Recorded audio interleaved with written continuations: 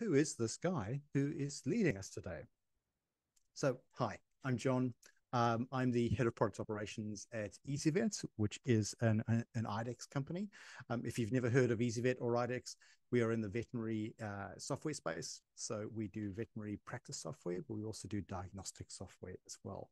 I've also been a lead facilitator at Colab now for a number of years. I've had over 15 years of experience in the technical as well as product leadership space. So a very long time ago, I did used to be an engineer. I jokingly say that I'm probably a better product manager than an engineer, but I was a terrible engineer. So you can work that out for yourselves. I spent quite a few years in the online gaming industry. So if anyone ever wants to talk about video games and how horrid that development cycle is, you might have to buy me a drink first, but always happy to share some of those stories. I spent a number of years at Xero, so 8 years at Xero, so building accounting software for small to medium businesses. And as I mentioned, I'm in the veterinary software space now. And I think that last point is probably the one that I take most pride in, is that I'm very deeply invested in growing products, people. And as I've spent a number of years now as a lead facilitator at Colab, I've had that opportunity to grow some really great product people. And I can see some returning people on the call as well. So if you've been in part of my cohorts and you're back, I'm going to take that I did a good job, that you've come back to listen to my voice even more.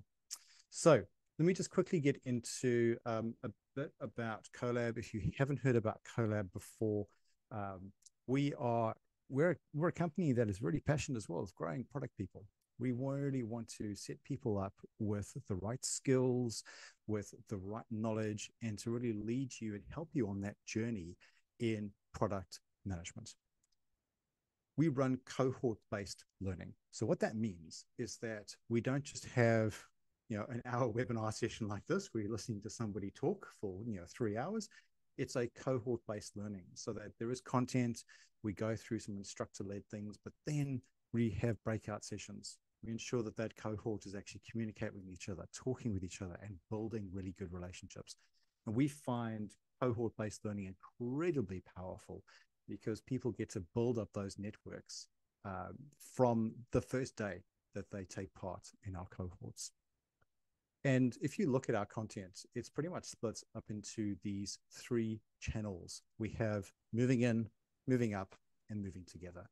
Moving in is very much about looking at those kind of table stakes for product management.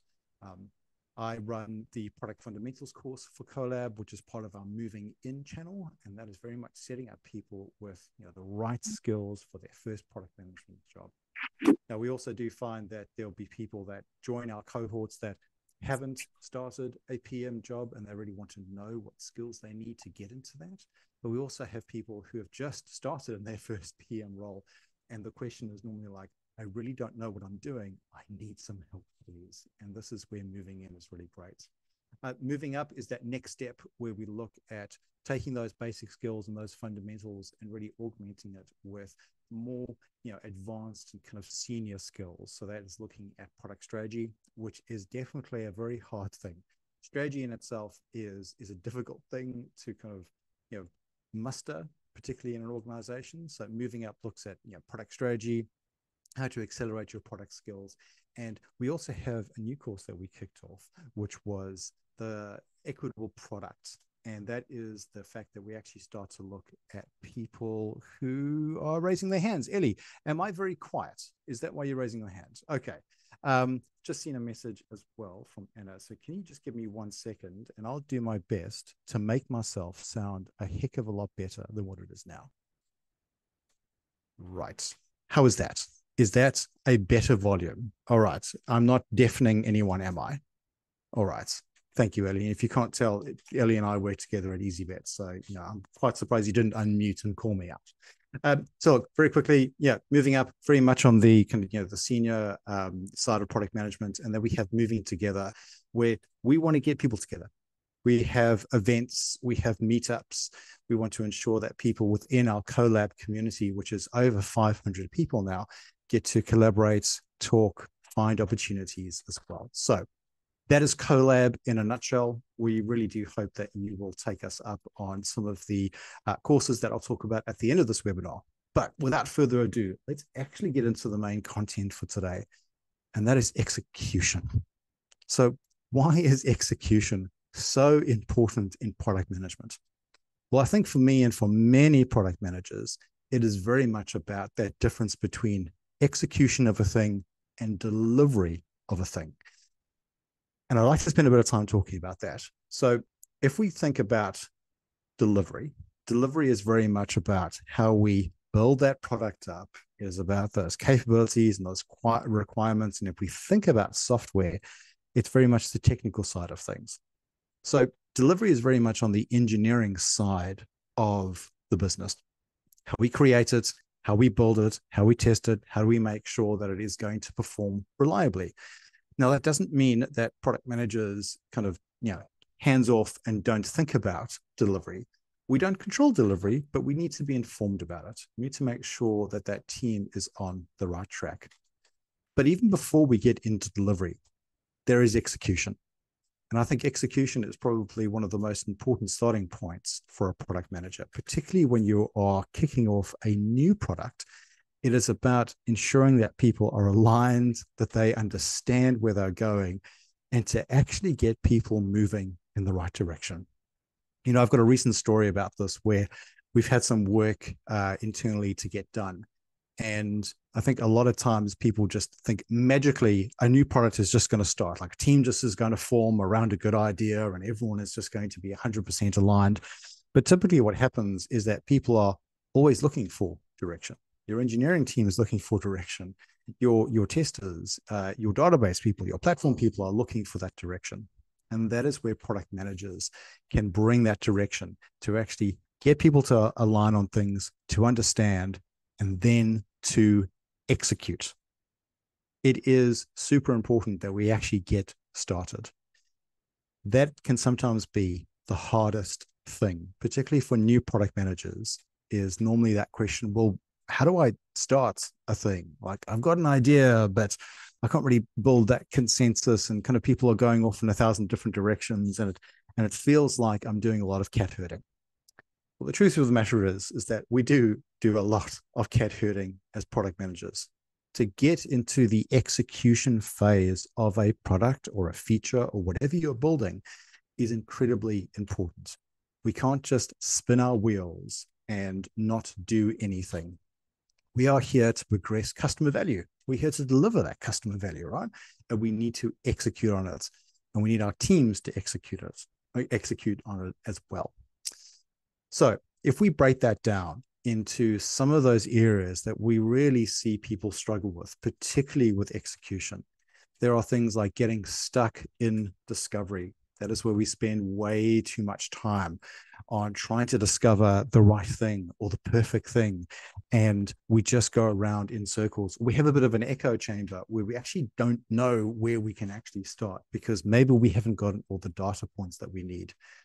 We can also have an issue with very slow decision making, where people take a long time to make decisions because people are looking to make the perfect decision or the right decision at the right time. And quite often, perfect is the enemy of good here, where we need to make sure that we are starting off in the right place. We can also see a lack of strategy and metrics.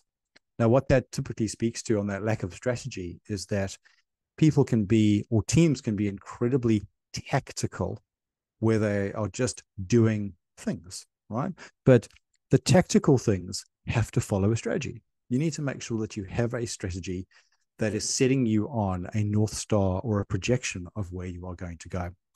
And with strategy comes metrics, because as we all know, you don't know if you're doing a good thing or a bad thing if you can't measure it. Like, are we actually making a difference with this product or not? And then finally, the last two there is looking at a lack of team alignment. And that alignment can speak to where people don't understand where they actually need to be moving in the right direction. And that can be very frustrating for product managers. It can be very frustrating for engineering teams as well, because to that point I made earlier around cat herding, people can go off in very different directions. They can misinterpret things. They can misunderstand things. They may not ask some of those deeper questions. And then that final point there is something that I do find incredibly difficult for myself, right? Is ensuring that we have an up-to-date roadmap, that we have a clear roadmap, and that we're actually getting into planning phases so that people know the expectations and what needs to happen next. What are we working on now? What's going to happen next? What's later, or maybe what's much later, or things that we just won't do. We have to be very explicit about our road mapping. So let's dive into these 5 areas into a little more depth. So firstly, let's start with discovery to action. So we can find some of these symptoms that discovery can just last a long time. What is a long time? Well, sometimes discovery can last weeks, months. It can spend a ton of time talking to customers or making sure that we've spoken to the right number of customers. That question comes up a lot for me, where people ask, well, how many customers should I survey when I do discovery? Or how many customers should I go and speak to about a certain new idea? And there isn't one particular number. I think that if you're going to talk to maybe 5 customers, maybe that's a little bit too much, too little. But if you're going to speak to like 100 customers, that's a long time for you to kind of, cat herd those customers as well and do that discovery. So we find that discovery can take weeks and can just linger. Teams get blocked. They just can't make that progress. And you know what happens with all of those team members is that frustration. Frustration starts to build. Why aren't we moving? Why aren't we doing this particular thing? And I think one of the things that will come out of this is that, stakeholders will probably be the most frustrated. They'll say, hey, remember that thing that you pitched a couple of weeks ago? Like, what's going on with that? Like, oh, we're still doing discovery. And their response will be, that was a month ago. Haven't you got enough data? Haven't you got enough things for us to actually move upon? So that discovery to action can be a major blocker to people moving forward. And I think Teresa Torres has got a great quote here. And if you haven't read any of Teresa Torres's book, highly recommend her as a product coach. She's written some amazing things on customer discovery and how to do continuous discovery as well. But for her, it's very much about looking at those outcomes that we need to achieve. If you get anything out of this from discovery, it should be that we should be highlighting outcomes to achieve, then outputs. Outputs are just the things. They are just the features, the minutia of things. Let's really think about those outcomes that we need to achieve on behalf of our customers. So we need to ensure that we can time box our discovery. We can make sure that we're actually getting our team members closer in with that discovery process. Some issues that I've seen with discovery in the past is that product managers will do the discovery by themselves, or maybe they'll pull in a designer, or maybe if they're lucky enough, they'll have a BA. But the real value is when we start to bring in some of the engineering people as well, that they actually get closer to the customer. We move together. We actually start to do that discovery. Because when we don't do that, we don't work within those product trios of a product manager, a designer, and an engineering leader, we tend to get a lot of misunderstandings that happen. And that's a key thing, because a message can be misinterpreted. And it doesn't take long for a message to be misinterpreted, where someone maybe will read a report or they'll read a transcript and they don't get the full context because they weren't in that interview. So as soon as we start to work in those product trios of a product manager, a designer, and your engineering leader, people then start to build that understanding and can actually feed off and collaborate really well. So I think some key takeaways from this to get out of this, endless discovery, is to ensure that you are setting some deadlines. Now, I know as product managers, we don't particularly enjoy deadlines when they are dictated upon us, but when it comes to discovery, we should look at time boxing. We should look at saying, we are going to allocate 2 weeks to this particular discovery phase, or maybe there's an exception and we will go 3 weeks because we have to talk to customers across different time zones. But let's set some firm deadlines. Let's time box. Let's make sure that all of that information is current and that we can actually start to get some information and some insights from discovery to move forward. We should also break out of kind of our kind of sphere or our domain and look to see if we can leverage existing data, particularly in larger organizations. There's a lot of data. There's a lot of people that we can actually leverage in that discovery process. So if you, for instance, I'll give an example in the veterinary space, we have quite a lot of ex-vet nurses and vet techs that currently work for EasyVet. We can leverage those subject matter experts to be part of that discovery, to bounce those ideas off, to say, hey, I heard this thing from a customer and I don't particularly understand it, or maybe can I bounce this off you? Are we on the right track? Does this ring true with you? Leverage existing data, leverage existing subject matter experts. We should also ensure that we are learning from real data. We should actually look at prototypes. We should ensure that as we're working in those product trios and bringing our designers into discovery phases, that we can create pretty simple wireframes to show, potential customers that we can actually see their response to it. Something that's so valuable is that instead of just talking about a particular idea, is to show people that wireframe. Because quite often when I've got into discovery calls, we will talk about a certain scenario and you'll get, the customer or the potential customer would say, yeah, I think I kind of understand that. But as soon as the designer says, well, look, I have a wireframe, let me actually show you what that workflow would look like, their eyes light up and they go, oh, I didn't get that. I completely misunderstood it. Now I can actually see what that looks like. So let us learn from real data. Let's make sure that we can get some pretty simple prototypes. And the key thing at the bottom there is, particularly from that Teresa Torres quote, is to ensure that we are prioritizing outcomes over outputs. What is the outcome that we are trying to achieve from our discovery? If we are just looking to build a product with a set of features, that is not an outcome. We should say that our outcome is, for instance, we want to save our customers time. We want to save them additional, 5 minutes in their particular workflow or from whatever their baseline is at the moment. As soon as we start to talk in outcomes, that gives our engineering team that freedom to try and tackle that problem in a multitude of ways. But when we start to just dictate all of those outputs of well, it needs to output to CSV and it needs to output to PDF and it needs to do this, it actually robs our engineering teams of being able to be those smart, creative people and solve those problems. So let's highlight outcomes over outputs. And I think if you were to sum up all of these key takeaways, I think the thing that we need to think about as product managers is that perfect is the enemy of the good. Sometimes we can spend too long trying to find the perfect thing that our stakeholders will never kind of discriminate against, or that they won't be able to push back.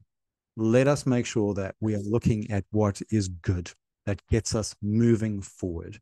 If we try and find perfect data, we're going to wait forever to try and find it.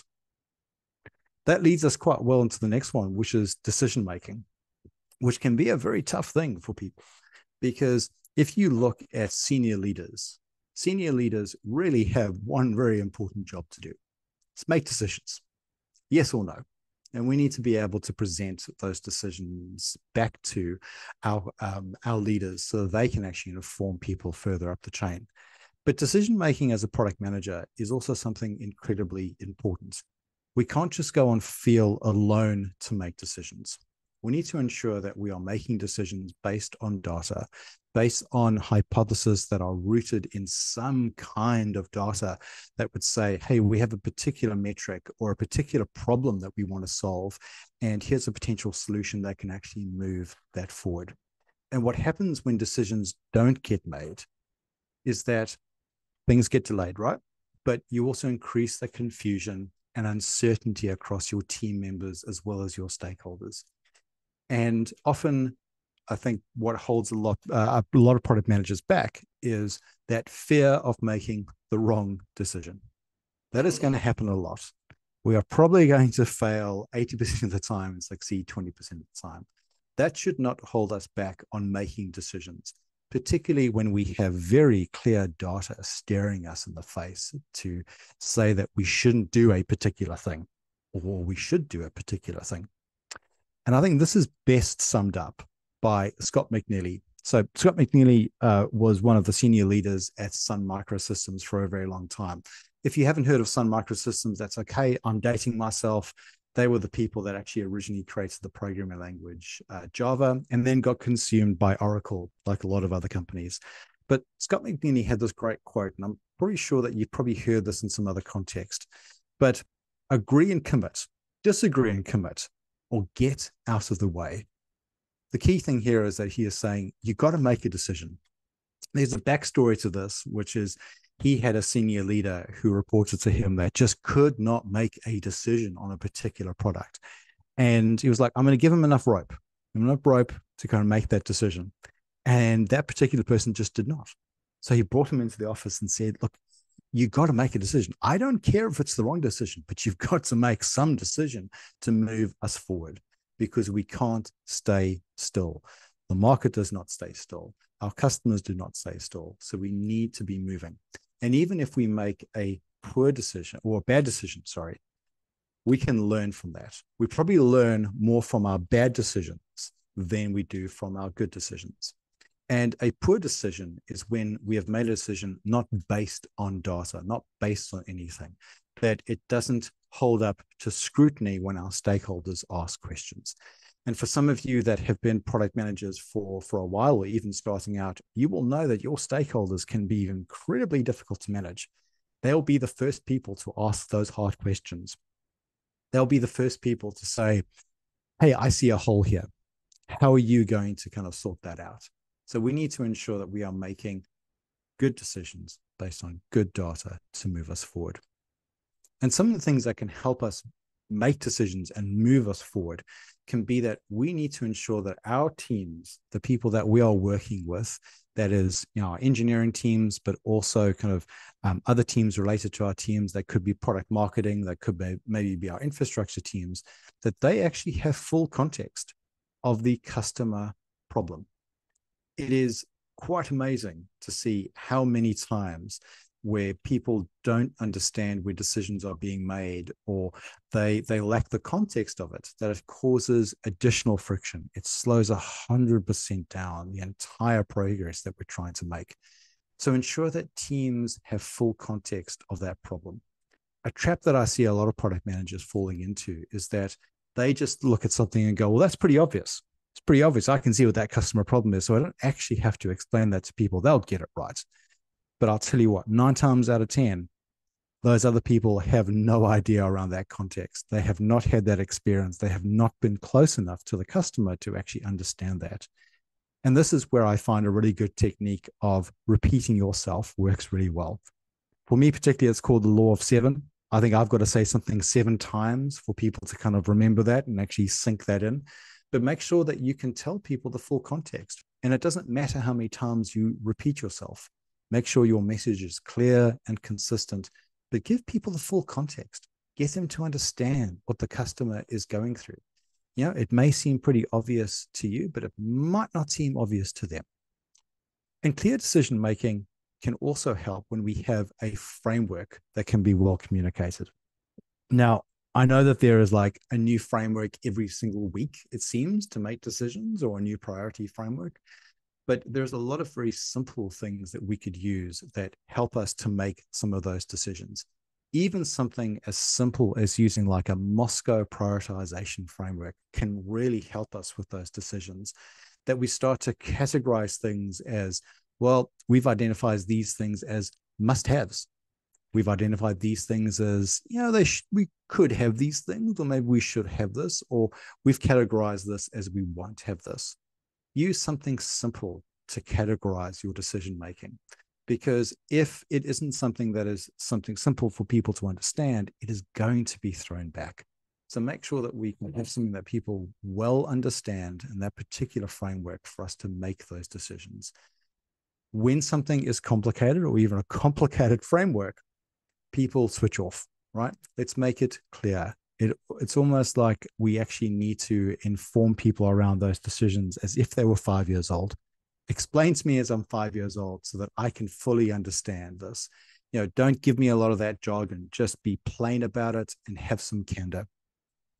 The other key point there that I think gets us out of that lack of making decisions is to ensure that we have a regular cadence of feedback and communication on how our team is performing. That can be in the form of things like a weekly status update. Now, I know a lot of us don't enjoy writing status updates, or maybe some of us do love writing status updates, but having something regular as, hey, on a Friday afternoon, I'm going to go and send out an email or a Slack message or something that informs people of our progress, informs people about our decisions. That really does help. If we are fearful that people are going to poke holes in our decisions, and if that causes us not to communicate and to just be very inward, that is going to be a detriment to your product. It's going to be a detriment to your customer. It's going to be a detriment to your team as well. So openly and explicitly communicate and be prepared for that pushback. Welcome that pushback as well, because that is going to make you better as a product manager. Better to have that pushback early on in a product lifecycle than later on in a lifecycle.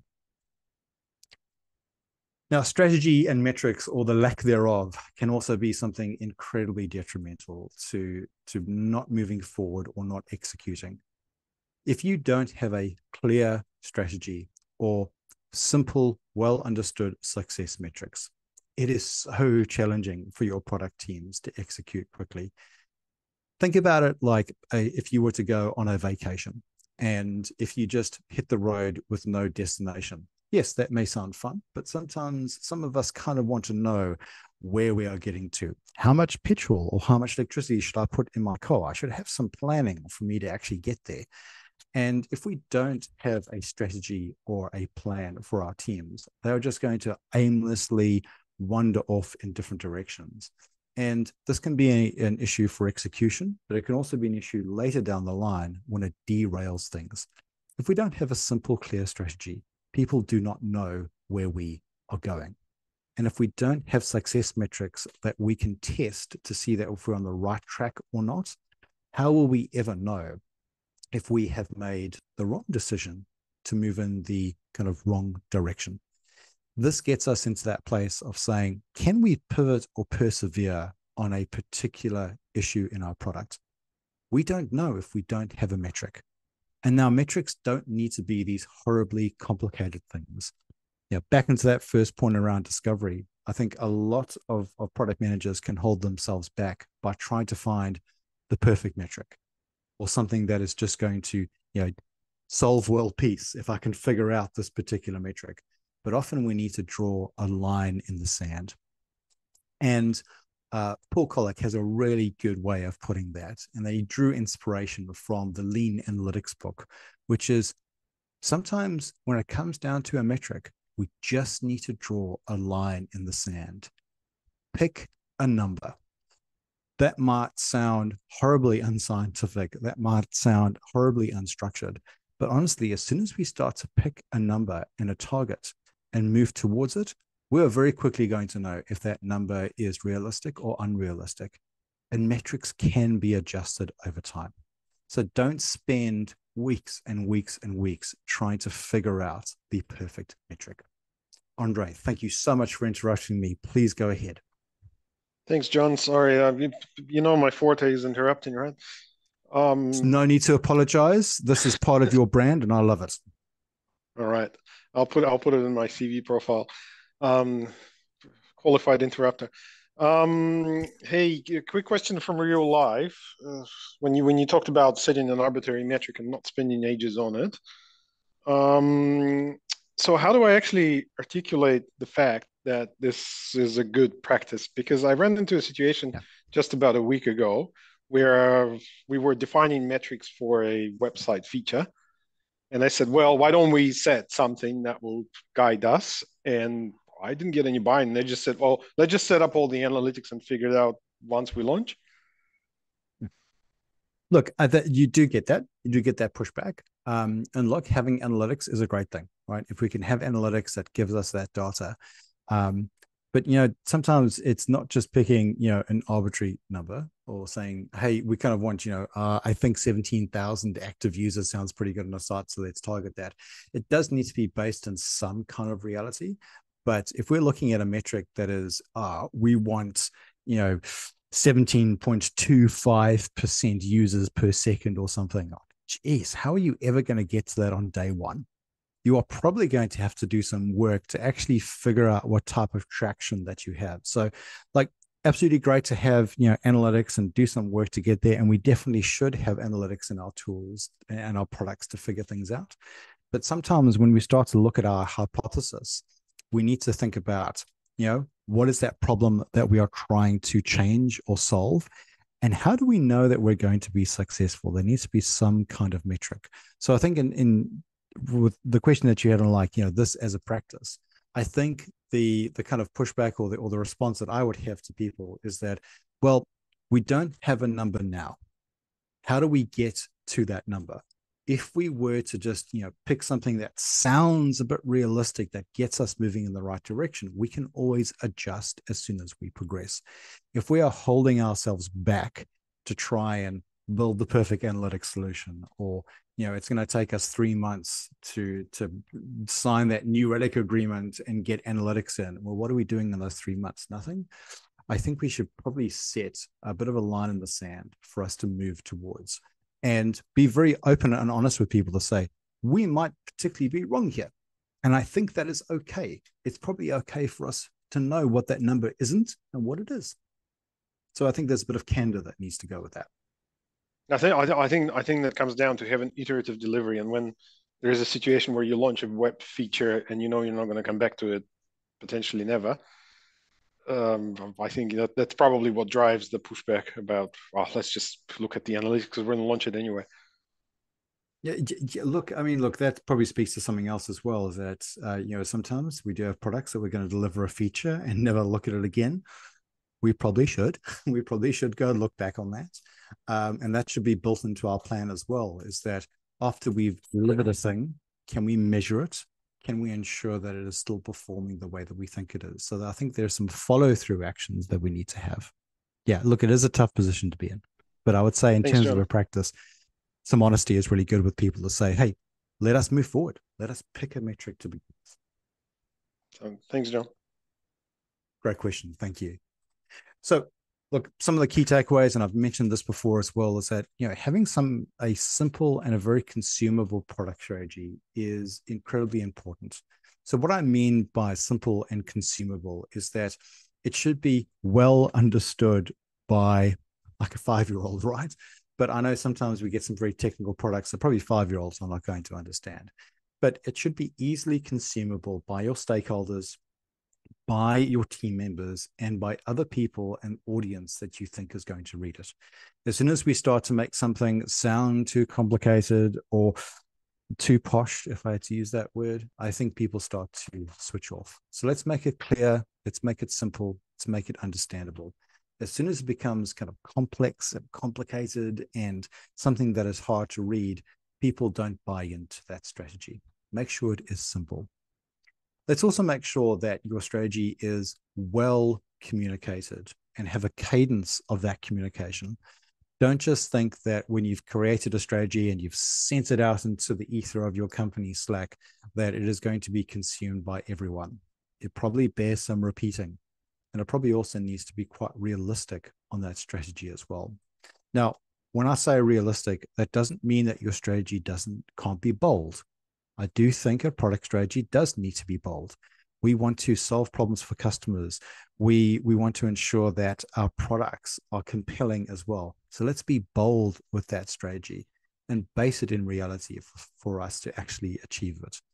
What we probably don't want to do is, if you've ever looked at or heard of that company Theranos, who did blood testing, they had a strategy to do a variety of blood tests on one drop of blood. Now that sounds great, and that's pretty amazing. Was it realistic? Well, after a series of court cases, no, it wasn't realistic. So let's make sure that we keep it realistic but bold at the same time. Your strategy should also be created as a team sport. It should be created by your team. It should be something that your team can well understand.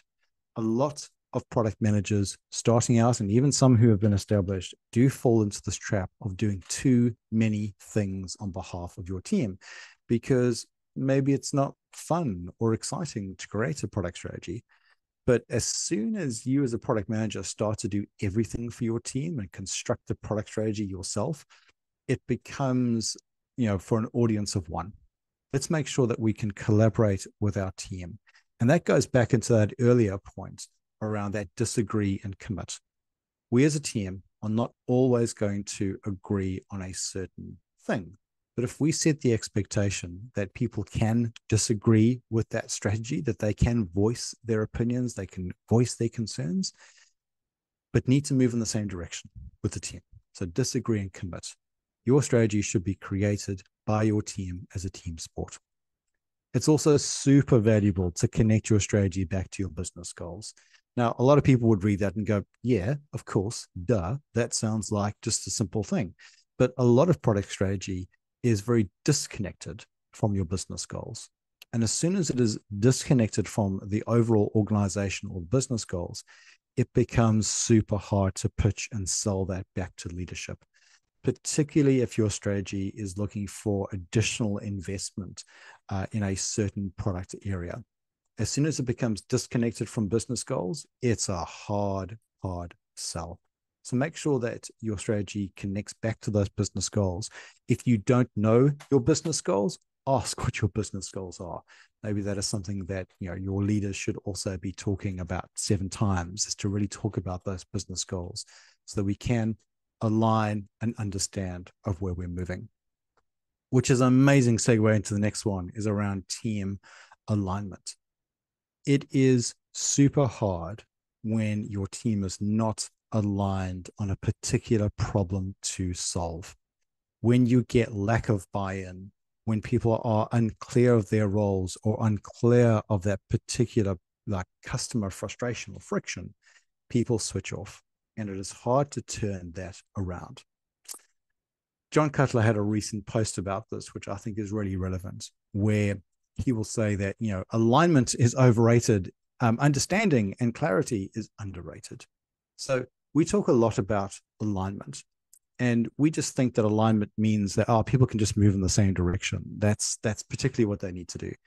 But if we don't think about the understanding side of it, people need to understand why they need to align. They also need to understand the customer problem of how we can move forward. So it's super important to, when we talk about team alignment, make sure that we are not discounting the importance of people understanding why they need to move in that direction. What is that customer problem that we're trying to solve? Repeat that customer problem.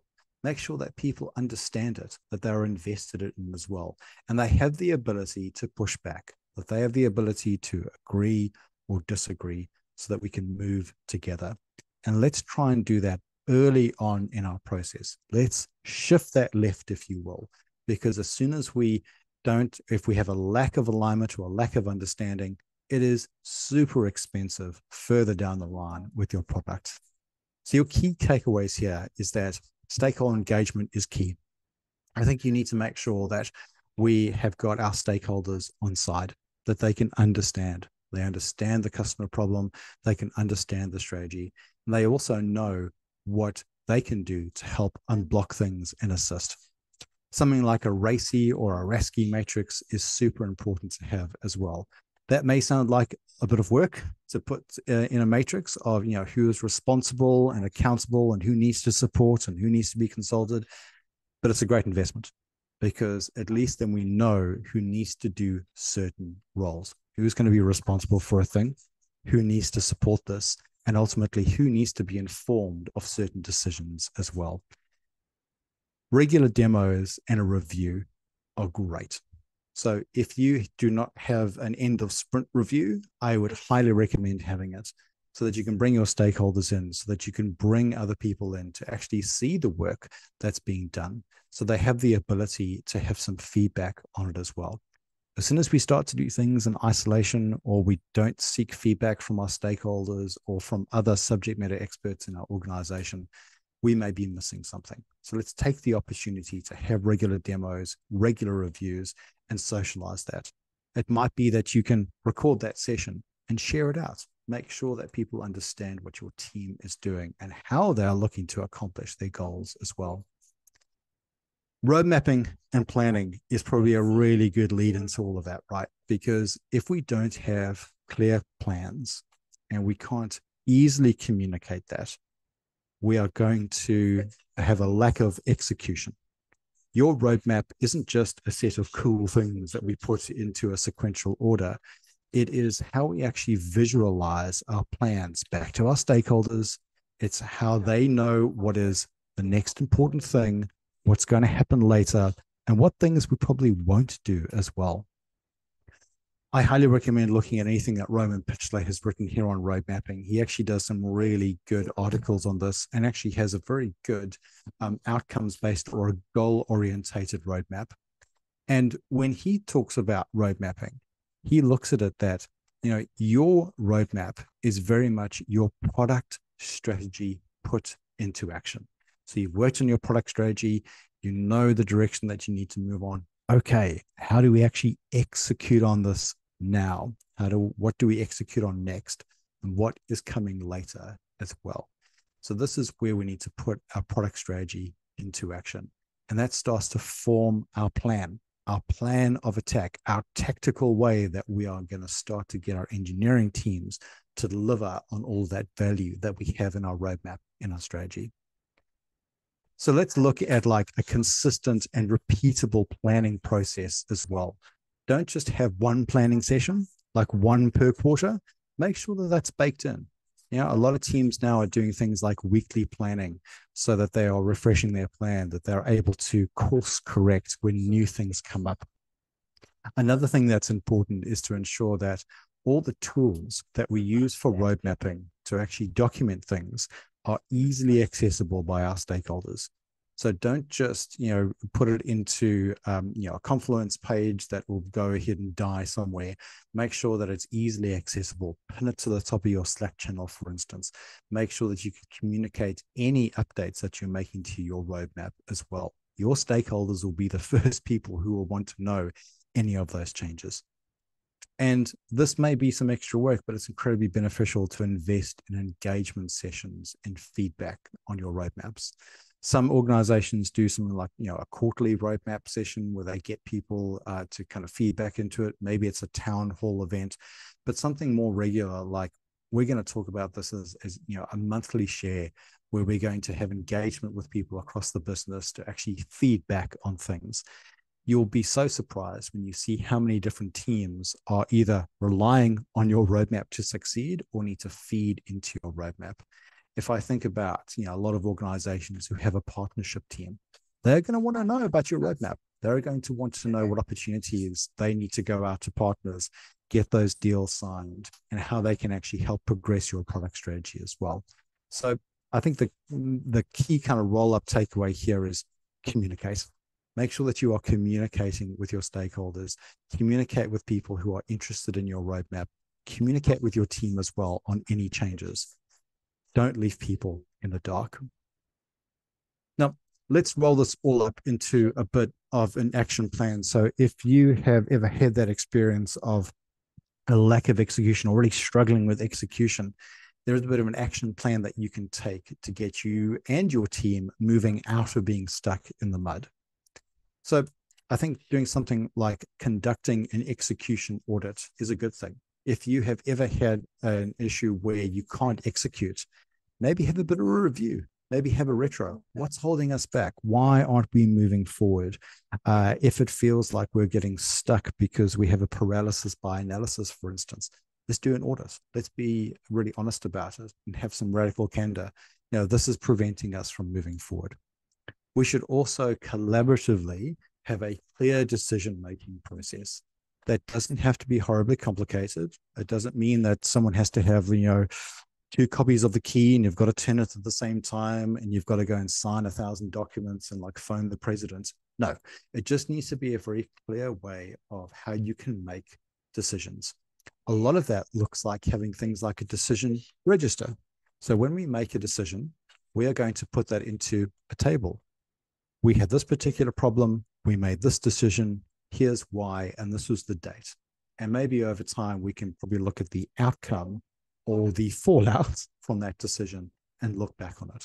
So having just a very simple and clear decision-making process is key for this. Let's also make sure that we can prioritize and streamline the projects or the products that we are working on. So something like, using a very simple prioritization method like Moscow or an Eisenhower matrix gets us to really look at what the most important things are. If those seem a little bit too basic for you, you could definitely look at something like RICE, where you can look at impact and effort. I know recently Jira has just brought out Jira Discovery, which is a really great matrix tool to actually compare your impact and effort.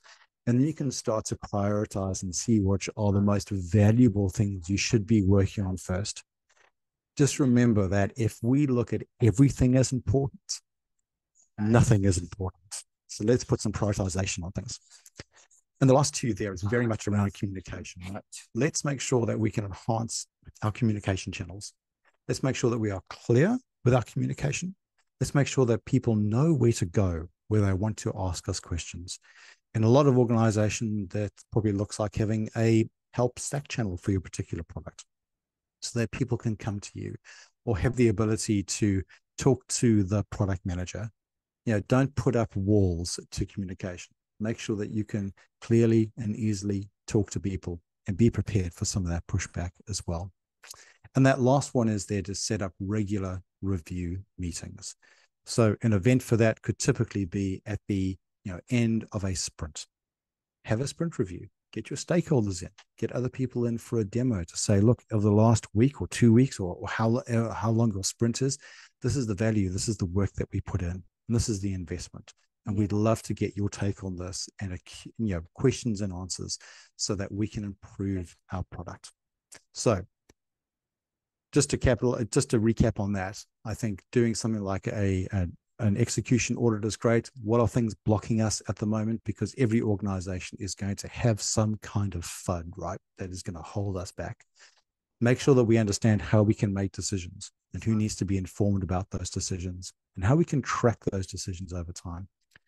Let's make sure that we can always prioritize the most important thing at the right time. That's always the hardest thing for a product manager, is to prioritize the most important thing. But going back to my earlier comments, that if we are spending forever trying to make the right decision or the perfect decision instead of prioritizing, that is going to hold us back from execution and then later on delivery. Make sure you can communicate clearly as well. Get your message out there multiple times and make sure that you can have a two-way conversation with people as well. And lastly, set up those review sessions. Get people to look at what you're doing. It's a time to brag about what your team has done, to get some feedback and to ensure that people understand the problem that you are trying to solve. Now, I'm just going to pause there for a bit if anyone has any questions, because I know in like 45 minutes, that's a heck of a lot of content and a lot of this guy's voice. So I'd love to pause there to see if anyone has any questions about the things that I've covered.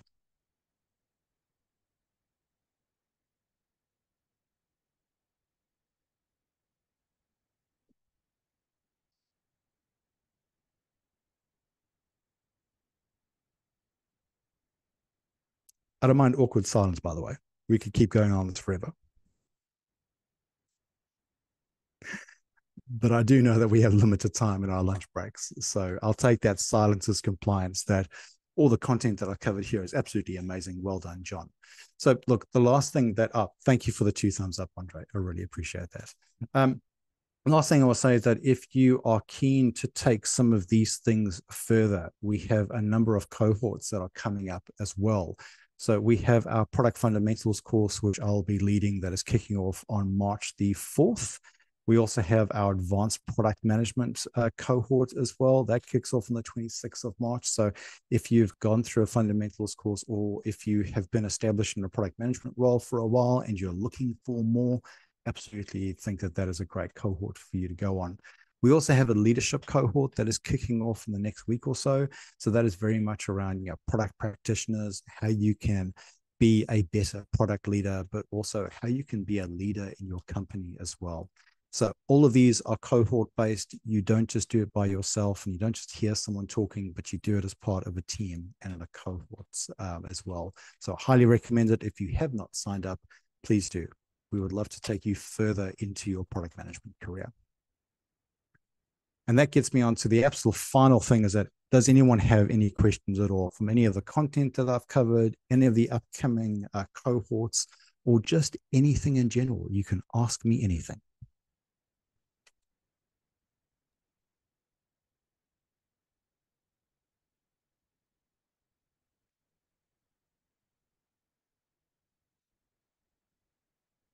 Again, look, silence is compliance. Look, I absolutely thank you so much for your time. It has been great to kind of see the engagement here as well. We'd love to take you further, as I said, in your product management career. So if you are looking for any further updates on Colab, we have our LinkedIn site, which hopefully that's how you kind of came by and learnt about this webinar. But we will have, more webinars coming up in the next few weeks, more coming up in the next few months, and we will always keep you up to date on new cohorts launching as well. So again, appreciate your time. Thank you so much. I really do hope you have a good rest of your day.